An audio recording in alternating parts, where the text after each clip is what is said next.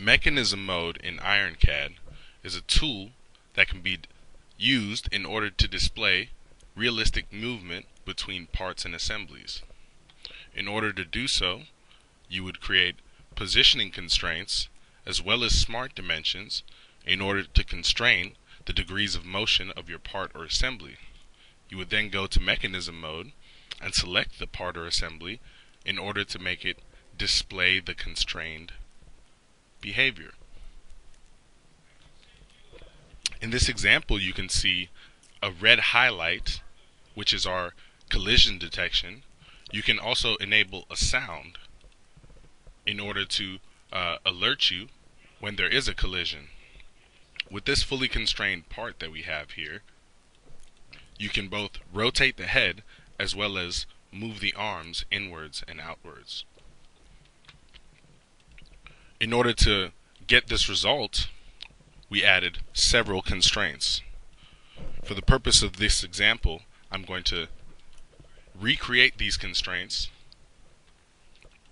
firstly by going to positioning constraint and adding concentric constraints between the blue cylinder and the inside of the hole. Next, we're going to add another concentric constraint between the inside of the hole and our head. We're then going to create mate constraints between our arms and the head.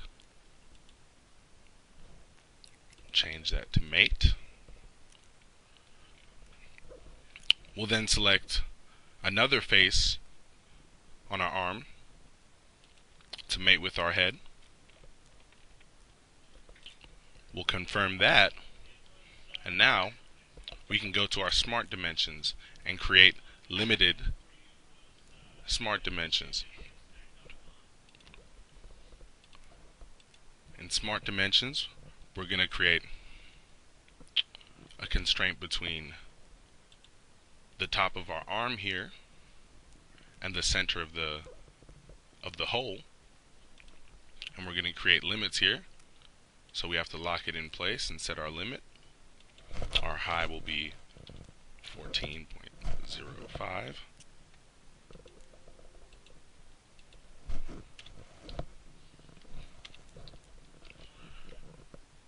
And our low will be 5.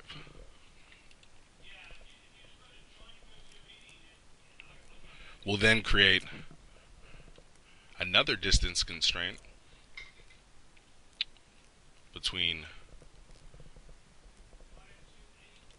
our blue cylinder and the hole, so we can maintain that distance.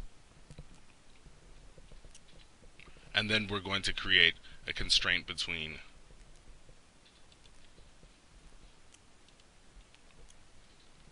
our head and our base. Once our constraints have been locked,